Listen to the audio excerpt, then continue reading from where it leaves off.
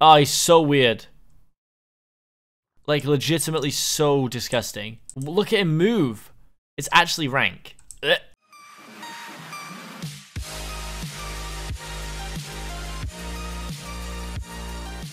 Is Funcraft still fun? The question we'll be answering in this video, the next episode of my series of Series Is Still Series.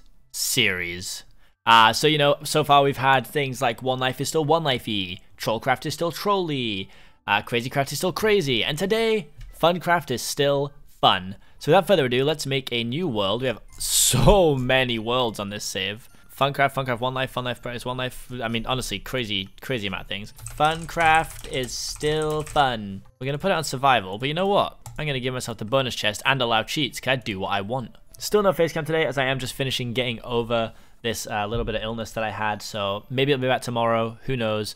Let's see if I can be bothered to make myself look remotely acceptable in the morning.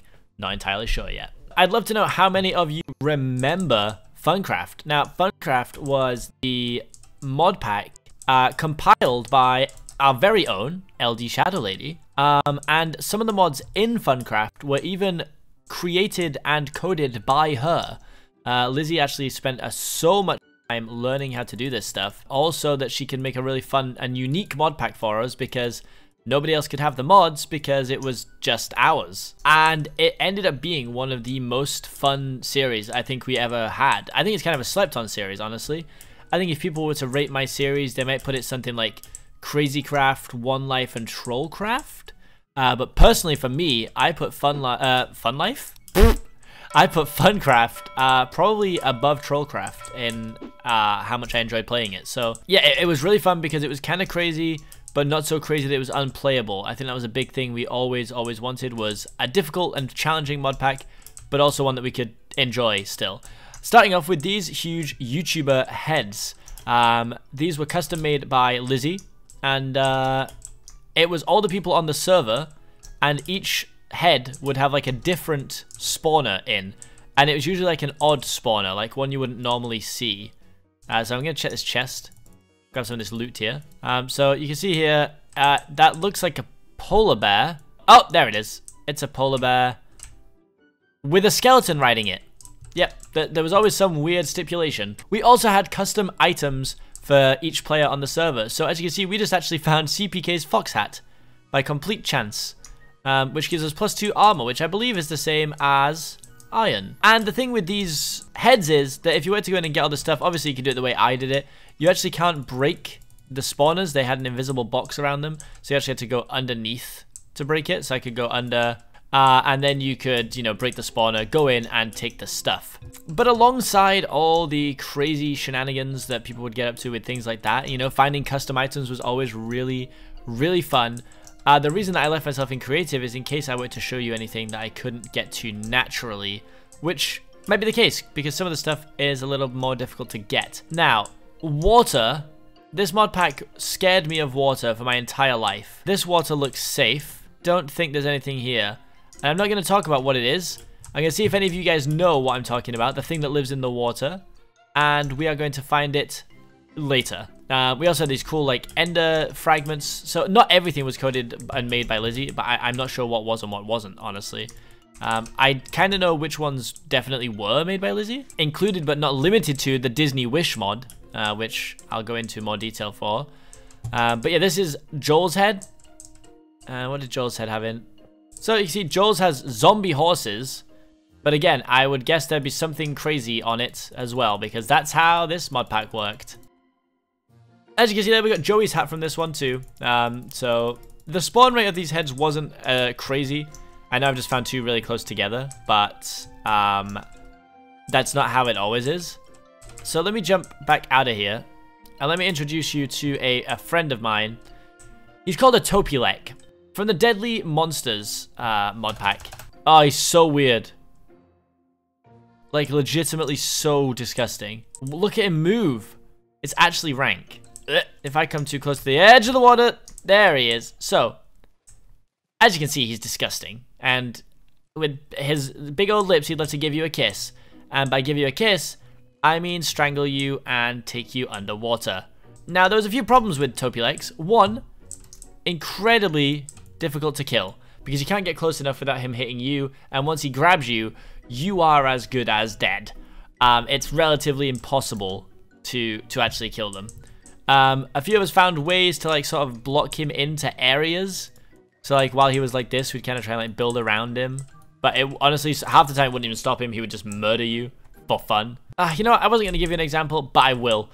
So the problem is now that, as you can see, he's not really in very deep water. So if I jump here, he grabs me and he takes me to well, tries to take you to a bit of water where he can drown you.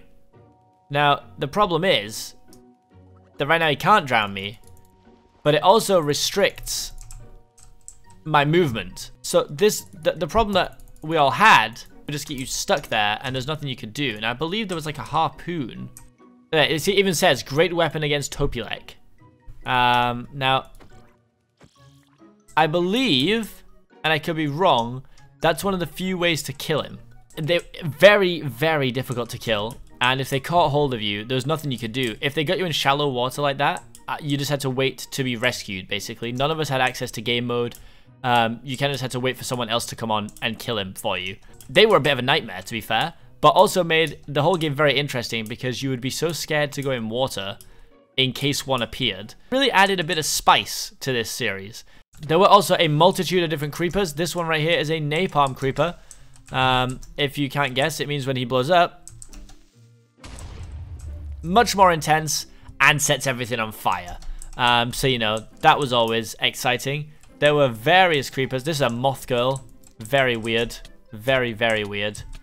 And then we just got a wrapped candy as well, which was another, I feel, great thing. This wrapper sparkles at the midnight sky, and you would eat it, chomp, chomp, chomp, chomp, chomp, chomp, and it would give you speed 2 for about 5 seconds, and they were just relatively easy to grab. Luckily with this, I'm just getting set up. All the cool stuff about the series is actually showing up in this world right here. You see this giant chicken? There were a number of giant chickens variously around the map. As you can see, this one has nether blocks.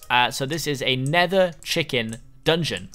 And I believe this one was made by Lizzie. I could be wrong. And these dungeons were very high risk, very high reward. As you can see down there, super dark. So what I'm going to do is just to show you around, go into game mode. And well, you can see right there, the first issue we have. That's a blaze. So you would come down here.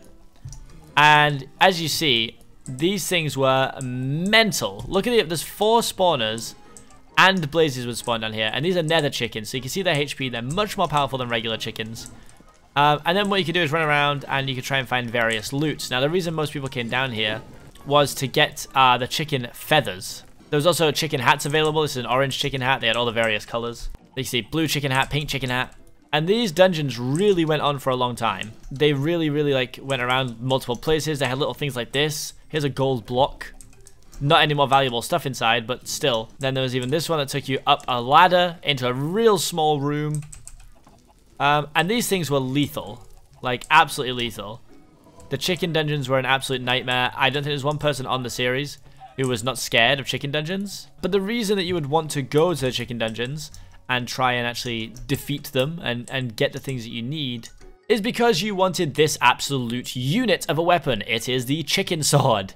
It's made by using a diamond sword, diamonds, and then 1 robot chicken egg, a rainbow chicken egg, a demon chicken egg, and a nether chicken egg. And what that gave you was a powerful 15 damage sword. The eggs you could randomly find in the chests that were inside of the dungeons, and that's what made them so worthwhile going into, because you could find crazy stuff. And you see what I mean? How there was constantly content with this series. And that's what I really loved about it. There was always something to do. In the very, very early episodes, there was actually these like crazy mechanical octopus that would just ruin the game because like 100 would spawn. So we actually had to take those out, I think, in the end. But it was just non-stop fun, non-stop action. See all these hot air balloons around as well? They were relatively easy ways to just gain some of the basics. So you could, you know, build up and find some like apples, iron. If you're really clever, you could take the blocks of iron from the hot air balloons. And this beam of light here brings me to one of my favorite things, and these are from, I'm pretty sure they're from Evilcraft. Okay, honestly, the way that everything's actually spawning in this without me having to do anything is unreal. That's a very fun part too, which we'll go over in a moment. So yeah, these are environmental accumulators. So usually these would have like a chest on them or a chest nearby them, and you can get some like cool stuff from them, like to do with Evil Craft and Dark Craft, I think they were called, which is the storyline I basically followed. I used the Evil Craft mod a lot because you could also make brooms, which was unreal. Here we have a Yami head, so let's see what kind of stuff Yami has in her head. What does she have? That looks like a cat. Some enchanted books, some steak, some pizza. It's a cat with a baby zombie on. Amazing. This is a gargoyle dungeon, or a gargoyle tower. Now, they spawn kind of random. But you can see these things here they're gargoyles, and they say evil gargoyle, and they don't move. And I'm assuming that's because I am in game mode. You know, now I'm looking at this, I think I did briefly come here. So I had Vindicators, Illusioners, and there was a bunch of stuff. You could get these little figure cases, which were great fun to collect. And you see we had some custom enchantments, roasting, breaking, reading, bat's wings, all sorts of stuff. You know, so you get some really cool rewards from in there. But if you're not in game mode, these things are lethal. They are mental. If I give myself strong armor, bear with me 1 second. So honestly, this is a set of armor I straight up didn't even know existed. It's called the Dragon set. It gives, full set gives you strength, absorption, fire resistance, and resistance. Oh, flight as well. Oh yeah, I can fly. All right, sick. So this is unbelievably strong armor. Now I have the chicken sword as well. As we get closer to this gargoyle area, they should start getting a little bit leery. Now the issue is they have a lot of HP. Yeah, you can see that they're out and about flying, and they're pretty terrifying because they run as well. They run and they fly, which I don't think helps. Okay, so for now, for some reason, they're actually staying pretty inactive. So maybe it's because we're in a single player world, not a server. Oh, no, they're up. And yeah, so you can see they would like pick you up, throw you about. I mean, so they're not doing a great deal of damage to me, but you can see why without, this is an unbelievably OP armor set. And they swarm. Look at the amount of them. So thankfully I have all the absorption and stuff, so I didn't know this armor set existed. It's clearly very, very powerful. So we ended up this far away. As you can see on the top of the screen there, it does say mechanical octopus twice. Oh, 3 times. This is why we had to remove it from this multiplayer world. No matter how much we changed the config, they would not stop spawning. It was wild. So he's a bit of a unit. He's got a lot of HP. You can see, I mean, obviously, again, the chicken sword is going to make light work of him. But if I were to go back into game mode 0... Okay, so as you can see, he fires smaller octopus at you. He fires little octopus. So, I'll see if I can go closer to get to do it again. Okay. So, if they hit you, they spawn, like, water all around you to slow down. I'm going to let it happen because I think I'm pretty safe in this armor. So... He hit me, it splits up into like 5 different little ones. That one actually didn't surround me in water. They normally do, I'm pretty sure. Again, with this sword, these seem very easy to dispatch of, but like, just imagine regular armor and regular weapons. It would take an absolute age to be able to do that.